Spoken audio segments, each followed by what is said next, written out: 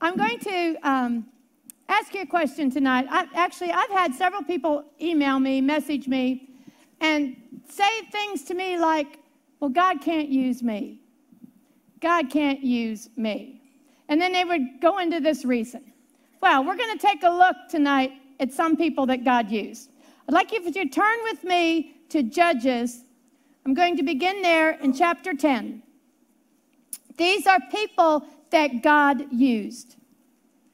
I'm going to begin in verse 6. And the reason I'm going to begin in verse 6, there's something here that shows us something about God that's pretty interesting. And the children of Israel did evil again in the sight of the Lord and served Balaam and Ashtaroth and the gods of Syria and the gods of Zidon and the gods of Moab and the gods of the children of Ammon and the gods of the Philistines and forsook the Lord and served him not. And the anger of the Lord was hot against Israel. And he sold them into the hands of the Philistines and into the hands of the children of Ammon. And that year they vexed and oppressed the children of Israel 18 years. All the children of Israel that were on the other side Jordan in the land of the Amorites, which is Gilead. Moreover, the children of Ammon passed over Jordan to fight against Judah and against Benjamin and against the house of Ephraim, so that Israel was sore distressed. And the children of the Lord cried unto the Lord, saying, we have sinned against thee, both because we have forsaken our God and also served Balaam. And the Lord said unto the children of Israel, did not I deliver you from the Egyptians and from the Amorites and from the children of Ammon and from the Philistines and the Zidonians also and the Amalekites and the Maonians did oppress you? And you cried unto me, and I delivered you out of their hand. Yet you have forsaken me and served other gods. Wherefore, I will deliver you no more. Do you see that? I will deliver you no more. Go and cry unto the gods which you have chosen. Let them deliver you in the time of your tribulation. And the children of Israel said unto the Lord, we have sinned. Do thou unto us whatsoever seemeth good unto thee. Deliver us only, we pray thee, this day. And they put away the strange gods from among them and served the Lord. And look at what the Lord did. And his soul was grieved for the misery of Israel. Then the children of Ammon were gathered together and encamped in Gilead. And the children of Israel assembled themselves together and encamped in Mizpah. And the people and the princes of Gilead said one to another, what man is he that will begin to fight against the children of Ammon? And he shall be head over all the inhabitants of Gilead. Chapter 11, verse 1. Now Jephthah, the Gideonite, was a mighty man of valor, and he was the son of a harlot. He was the son of a harlot. He was the son of a prostitute. He was the son of a whore. Look the word up. If you don't understand what that means, ask your dad. But he also was illegitimate. This was an illegitimate man. Illegitimate. This is what God used. It says, and he was the son of a harlot, and Gilead begat Jephthah. And Gilead's wife bare him sons, and his wife's sons grew up, and they thrust out Jephthah and said unto him, thou shalt not inherit in our father's house, for thou art the son of a strange woman. Then Jephthah fled from his brethren and dwelt in the land of Tob. And there they gathered vain men unto Jephthah and went out with him. And it came to pass in the process of time that the children of Ammon made war against Israel. And it was so that when the children of Ammon made war against Israel, the elders of Gilead went to fetch Jephthah out of the land of Tob. And they said unto Jephthah, come and be our captain, that we may fight with the children of Ammon. And Jephthah said unto the elders of Gilead, did not you hate me and expel me out of my father's house? And why are you come unto me now when you are in distress? They kicked him out once. They kicked him out. Now they want his help. And the elders of Gilead said unto Jephthah, therefore we turn again to thee now, that thou mayest go with us and fight against the children of Ammon, and be our head over all the inhabitants of Gilead. Jephthah said unto the elders of Gilead, if you bring me home again to fight against the children of Ammon, and the Lord deliver them before me, shall I be your head? And the elders of Gilead said unto Jephthah, the Lord be witness between us, if we do not so according to thy words. Then Jephthah went with the elders of Gilead, and the people made him head and captain over them, and Jephthah uttered all his words before the Lord in Mizpah. And Jephthah sent messengers unto the kings of the children of Ammon. And let's go down to verse 29. Then the Spirit of the Lord came upon Jephthah, and he passed over Gilead and Manasseh, and passed over Mizpah of Gilead. And from Mizpah of Gilead he passed over into the children of Ammon. And if you go down to verse 32, then Jephthah passed over unto the children of Ammon to fight against them, and the Lord delivered them into his hands.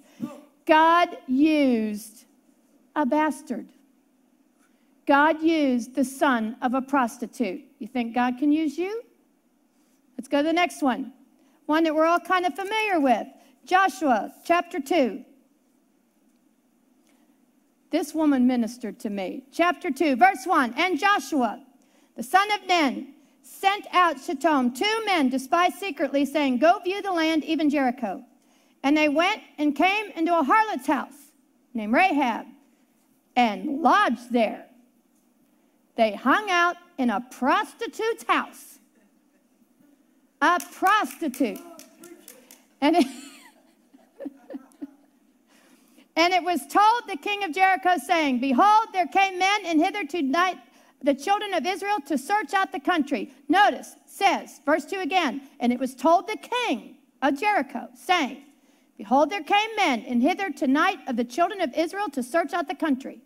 And the king of Jericho sent unto Rahab, saying, bring forth the men that are come to thee, which are entered into thine house, for they are come out to search all the country. And the woman, the prostitute, took the 2 men, hid them, and said thus, there came men unto me, but I was not whence they were. And it shall come to pass about the time of the shutting of the gate, when it was dark, that the men went out. Whether the men went, I wot not. Pursue after them quickly, for you shall overtake them. But she had brought them up to the roof of the house, and hid them with the stalks of flax, which she had laid in order upon the roof. Not only was this woman a prostitute, a harlot, a whore, she lied. She lied. She lied to the king. She lied to the king. I remember when Dole ministered this the first time, my jaw dropped. You know what? We don't know God. We don't know God. You know, I've heard people say, well, they used the term harlot, but she really wasn't a harlot. Really? You know, Hebrews 11, the roll call of faith says, the harlot Rahab. So Hebrews called her a harlot. So yes. Let me guess. You're the same people that said that Jesus drank grape juice. And that they called him a wine bibber because of all the grape juice he drank. Right? Look, we have got to humble ourselves, and we have to receive the engrafted word the way it is written. You cannot change the word of God to fit your heart. The word of God is the word of God, and we have to receive it as such. So, the prostitute lied. All right, now let's see what happened. It says, and the men pursued after them the way to Jordan under the fords. And as soon as they were pursued after them, they were gone out, they shut the gate. And before they were laid down, she came up to them upon the roof, and she said unto the men, I know that the Lord has given you the land, and that your terror is fallen upon us, and that all the inhabitants of the land faint because of you. For we have heard how the Lord dried up the water of the Red Sea for you when you came out of Egypt, and what you did unto the 2 kings of the Amorites, which were on the other side of Jordan, Sihon and Og, whom you utterly destroyed. And as soon as we heard these things, our hearts did melt. Neither did we remain any more courage in any man because of you. For the Lord your God He is God in heaven above and in the earth beneath. Now therefore, I pray you, swear unto me by the Lord, since I have showed you kindness, that you will also show kindness unto my father's house, and give me a true token, that you will save alive my father, my mother, my brethren, my sisters, and all that they have, and deliver our lives from death. And the men answered her, our lives for yours, if you utter not this our business. And it shall be, when the Lord has given us the land, that we will deal kindly and truly with thee. Did you see what she was getting out of this?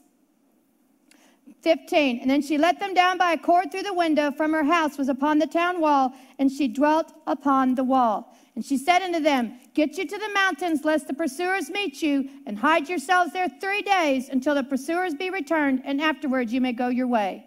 And the men said unto her, we will be blameless of this thine oath, which thou hast made us swear.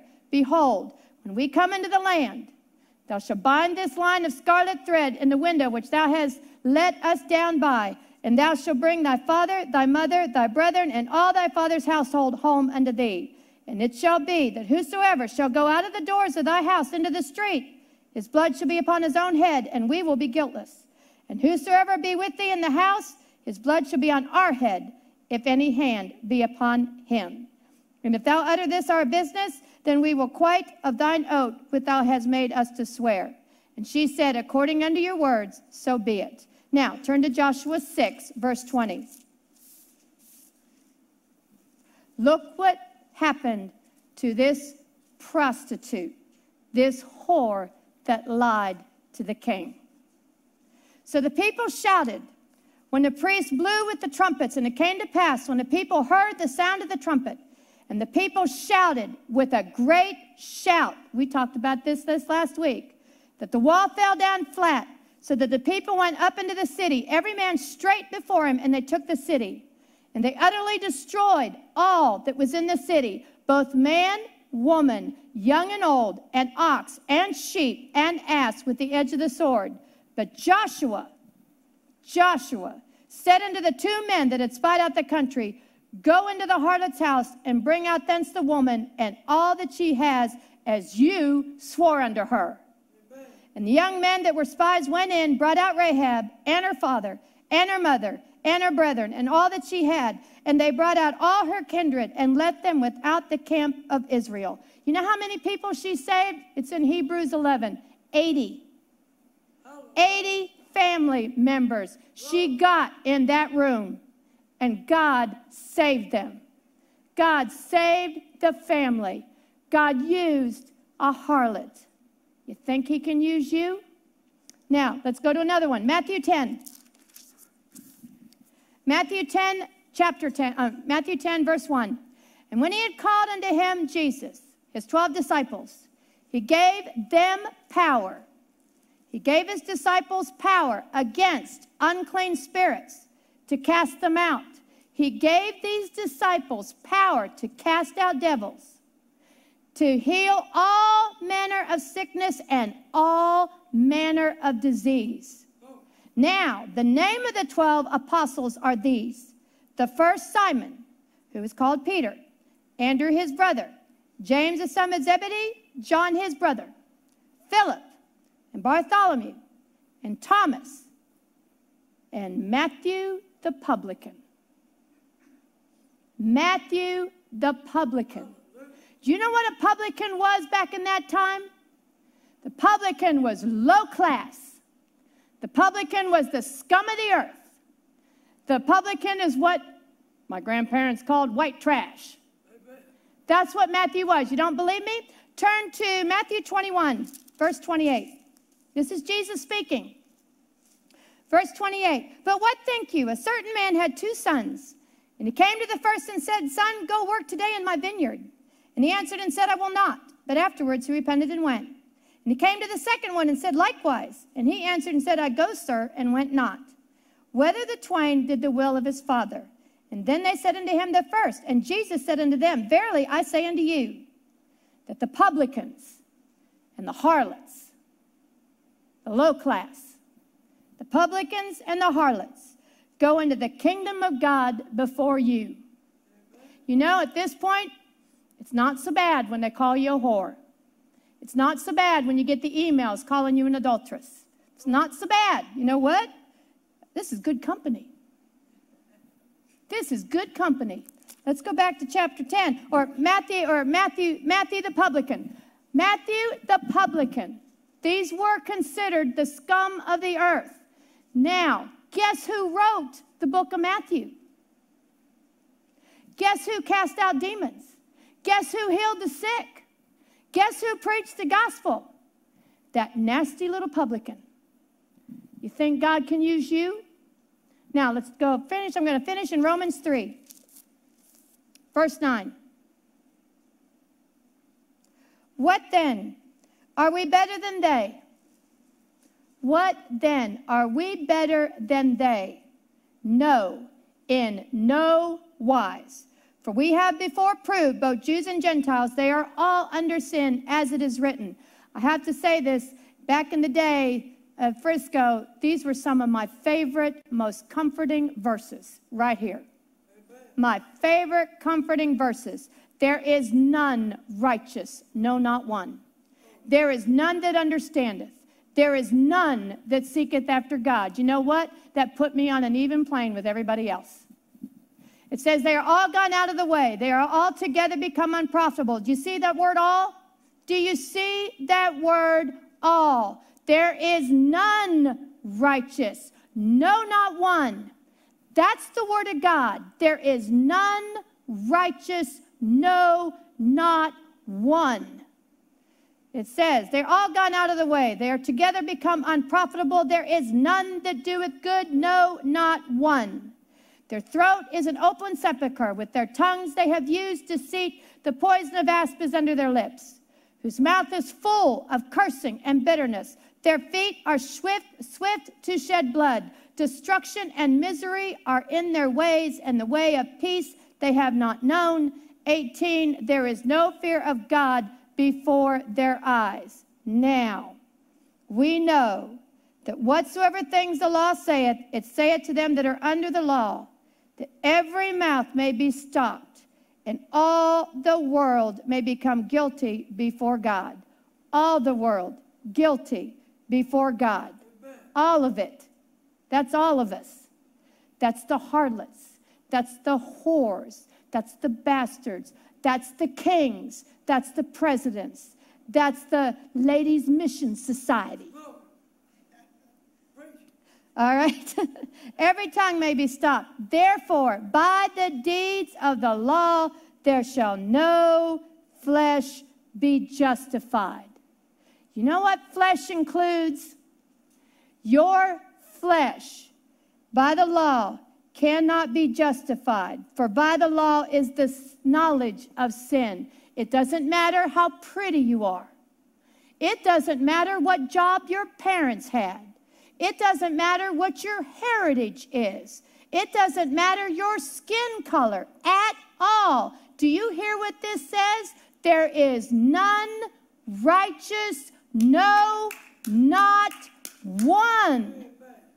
Not one bit of your flesh will count. You know, I was kind of like Doyle. I thought God could use my personality. You know what? He couldn't. He destroyed it. He had to destroy it. Why? There is none righteous, no, not one. So God has taken anything.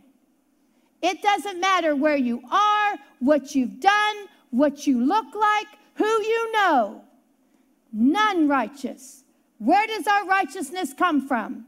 Verse 21, but now the righteousness of God without the law is manifested, being witnessed by the law and the prophets, even the righteousness of God, which is by faith of Jesus Christ unto all, and all upon all them that believe. Amen. That believe. You can have no righteousness but the righteousness of Jesus.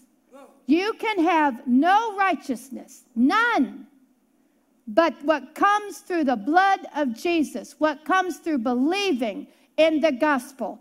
That's where your righteousness comes from. So he can take the dregs of society and make them perfect, and his ministers. His ministers. You know what? Jesus said to the woman, the sinner, everybody in the city knew she was a sinner. And she was wiping Jesus' hair, and he said, those that are forgiven much, love much. Love much. That's who Jesus came for. That's who Jesus came for. Can God use you? All you have to do is believe that Jesus died for you, that he was buried for you, that he was raised again for you, that he forgave you of all your sin, that he took away all that he cannot use. He put it on the cross for you. And all you have to do to receive it is to call on the name of Jesus and believe he was raised from the dead, and you shall be saved. And you watch God make you an ambassador of the gospel.